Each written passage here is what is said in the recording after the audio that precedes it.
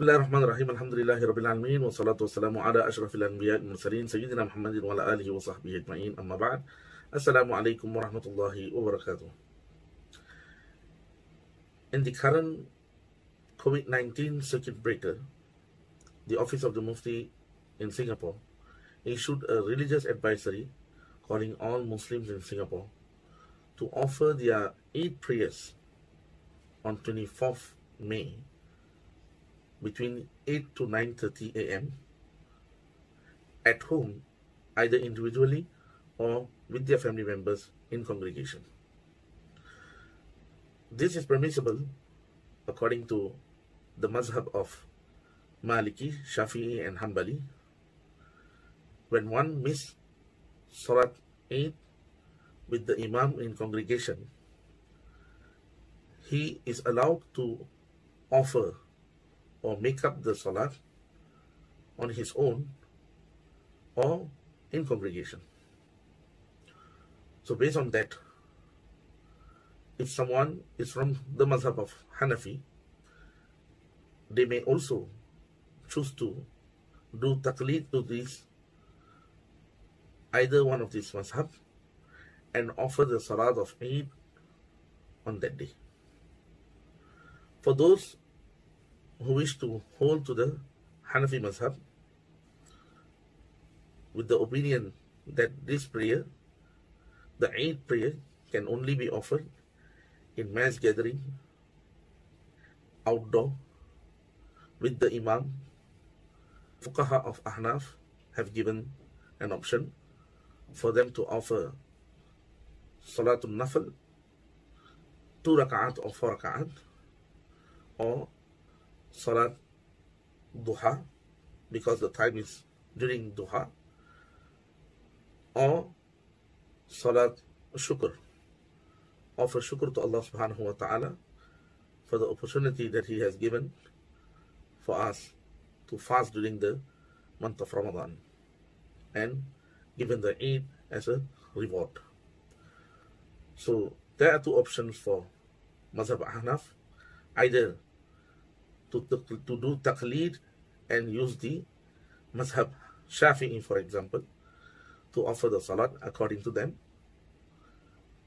in their way, or to choose to do 2 rak'at or 4 rak'at Nafal prayer during that specific time. And inshallah, at 9:30 a.m., Sahibul Samaha, the Mufti of Singapore, Dr. Nazruddin Nasir, will address the Muslims in Singapore, and inshallah he will deliver a khutbah in English. So let us be together during this time as one people, seeking Allah subhanahu wa ta'ala with one heart to bring us quickly out of these challenges and bring back our days where we can visit our parents, friends, and go back to our normal life in khair, inshallah. So my dear brothers and sisters, for those who wish to do the prayers at home, either individually or in congregation, you may do according to the mazhab of Shafi'i rahmatullahi alayh. It is 2 rak'at, and in the first rak'at, after the Takbir Tahrim Allahu Akbar, and you will recite your iftitah. After the iftitah, you will do additional 7 takbir in the first rak'at before beginning the Surah Al-Fatiha recitation by saying Allahu Akbar, Allahu Akbar, raising your hands every time, and in between every takbir, one may say Subhanallah walhamdulillah wa la ilaha illallah wallahu akbar. In the second rak'at, coming up from the sujood position, excluding the takbir intiqali, one have to say additional 5 takbirat. Allahu Akbar, Allahu Akbar, Allahu Akbar, and in between every takbir, Subhanallah walhamdulillah wa la ilaha illallah wallahu akbar. So in summary, in the first rak'at, before beginning with the Surah Al-Fatiha recitation, one has to say 7 additional takbirat. In the second rak'ah, 5 additional takbirat. The rest of the salat to be done as per normal, like the normal sunnah, ba'diyah and sunnah salat. As for the Hanafis,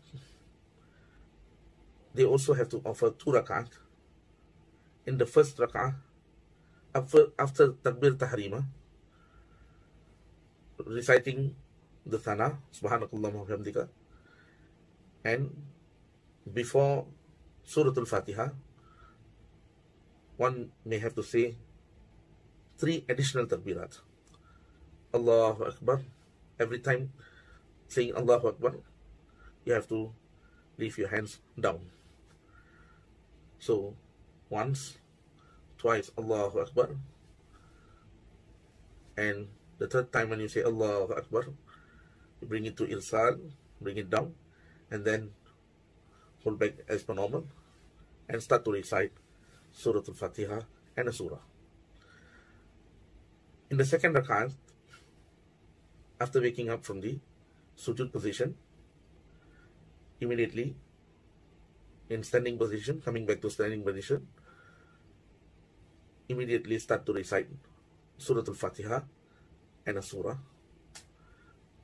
After completing the surah, just before going to the ruku, one would have to say 3 additional takbirat. Allahu Akbar, Allahu Akbar, Allahu Akbar, Allahu Akbar. The 4th time going for the ruku. So in summary, in the first rak'ah, 3 additional takbirat before Surah Al-Fatiha. In the second rak'ah, 3 additional takbirat before the takbir of ruku. Inshallah, this is the tariqah, and it is up to the individual's comfort which mazhab they want to choose during this unique situation.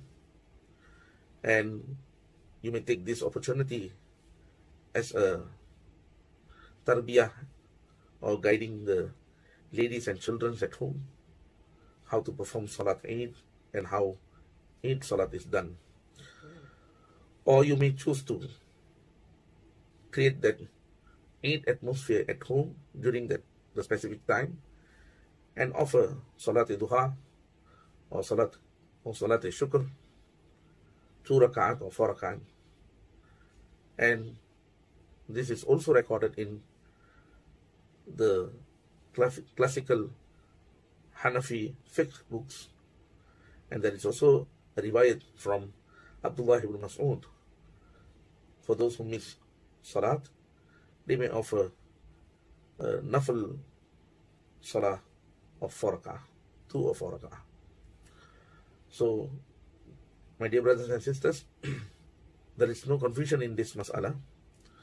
The confusion is when one holds to their own opinion and regards others as wrong. That is the biggest problem. But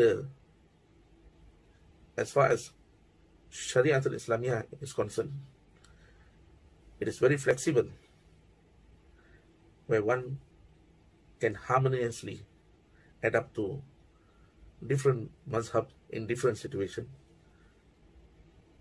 to find a solution. May Allah subhanahu wa ta'ala make everything easy for us, and may we find peace, tranquility, and His rida on the day of Eid, and may Allah subhanahu wa ta'ala accept our a'mal in this Ramadan. Wa sallallahu ala sayyidina Muhammadin wa ala alihi wa sahbihi wa sallam. Walhamdulillahi rabbil alameen. Wassalamu alaikum wa rahmatullahi wa barakatuh.